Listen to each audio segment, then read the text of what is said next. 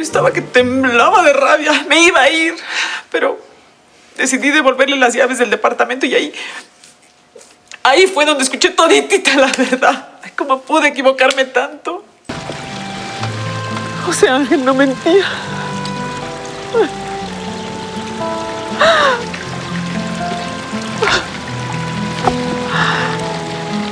Yo le restregué en la cara su traición. Una traición que nunca cometió. Ay, ¿ahora qué voy a hacer? No tengo cara para decirle que me equivoqué. Que me perdone. No puedo. No puedo. Una taza de té es el mejor remedio para cuando Cristina. ¡Cristina! Ay. ¿Se fue? Hola, Liliana. ¿Cómo estás, Francisco? Yo bien. ¿Y tú? No tan bien como quisiera. He pasado unos días un poco raros. Me estás preocupando. Cuéntame, ¿qué sucede? No te preocupes, solo estoy un poco triste. Medio melancólica, pero escucharte me hace mucho bien. Recién levantado estoy tan feo que asusto hasta la tristeza y la melancolía. Mira, ya me hiciste sonreír. La verdad es que por teléfono no te veo. No es necesario que me veas, porque cuando uno sonríe le cambia la voz. Si pusieras más atención en mi voz, te darías cuenta de muchas cosas. Bueno, si ves a mi papá, dile que voy para allá.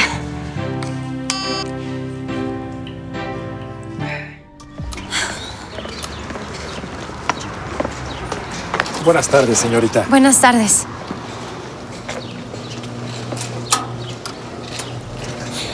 Con permiso, Goyo. Pásele, señorita.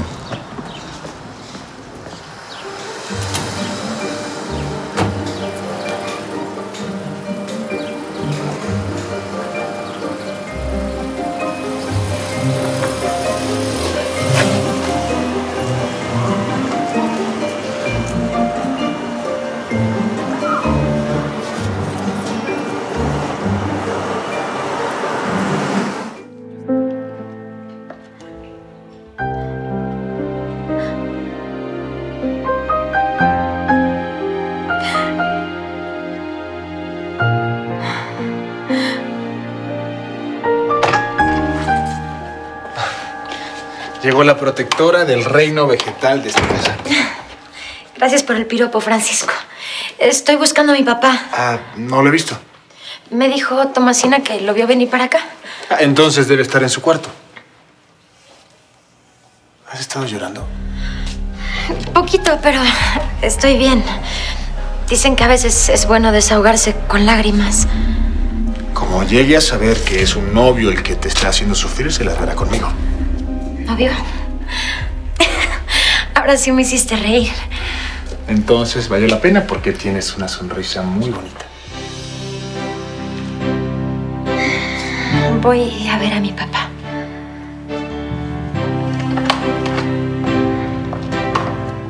Yo estaba que temblaba de rabia. Me iba a ir, pero decidí devolverle las llaves del departamento y ahí fue donde escuché toditita la verdad. Ay, ¿cómo pude equivocarme tanto? Fue mi culpa, Cristina. Perdóname. Quizá fue el resentimiento que tengo en contra de Victoria porque ella de alguna manera hizo que Aníbal se fuera de mi lado. No, Paula, no. Tú viste lo que viste. Y daba para pensar lo peor. La que no tiene perdón soy yo. Liliana siempre pensó que su papá era inocente. El mismo José Ángel me juró y me perjuró que entre él y su patrona no había pasado nada, pero yo me dejé llevar por mis malditos celos. Por eso no lo escuché, no quise oír la verdad y ahora me siento muy mal porque no tengo cara para pedirle a José Ángel que me perdone. Yo puedo hablar con él y asumir toda la culpa. No, ¿cómo crees? La culpa es mía. Toda mía. Se me cae la cara de vergüenza, me arde. Imagínate decirle a esa señora que perdone todas mis injurias, el escándalo que le armé. No, Dios mío, me quiero morir de la vergüenza. Y mi hija, ¿cómo puedo mirarla a los ojos después de haber trapeado el piso con la verdad de su padre? Ay. No. Pero, mija, no se trata de que la señora Victoria no quiera que vivas con ella o en su casa. Entonces, papá... Lo que pasa es que...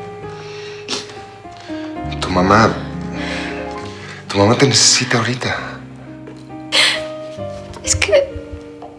también voy a sufrir un chorro si me separo de ti.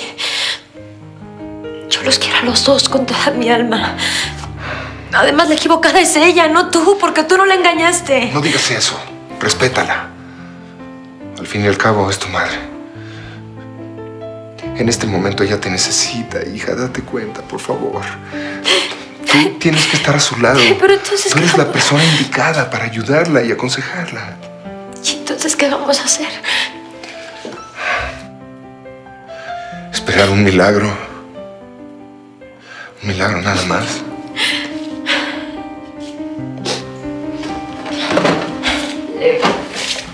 Le voy a pedir a la Virgen, papá, con todas mis fuerzas, que le mueva el corazón a mi mamá. Sí, Virgencita. Ayúdanos. No nos separes. No nos separes nunca, por favor. Ayúdanos a que no nos deje.